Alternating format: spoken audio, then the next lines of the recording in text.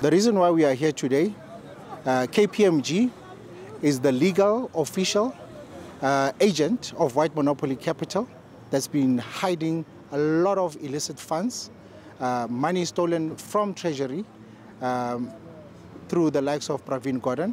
That is our core reason why we're here.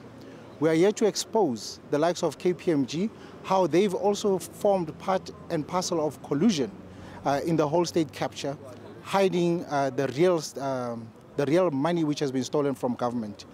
While everybody is marching against Zuma, that Zuma must fall, we are here to expose the real truth, that it is the likes of KPMG which is very highly influenced by Pravin Gordhan. Firstly, I want to say that KPMG is a rogue criminal organization that is a spy for Pravin Gordhan.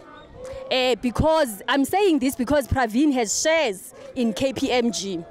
Also, what I want to say is that BLF is here today to educate the nation, to say that KPMG is undercover as an organization that is auditing.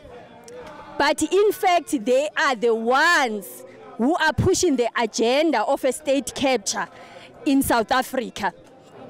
They have covered up and facilitated corruption in the Reserve Bank, the 26 billion that we've been asking for, to benefit ABSA, Remgrow, and also Rupert.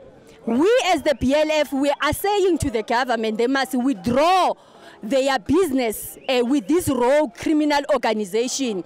And also we are saying that they must withdraw the license of this organization because it's pushing an agenda of criminalism.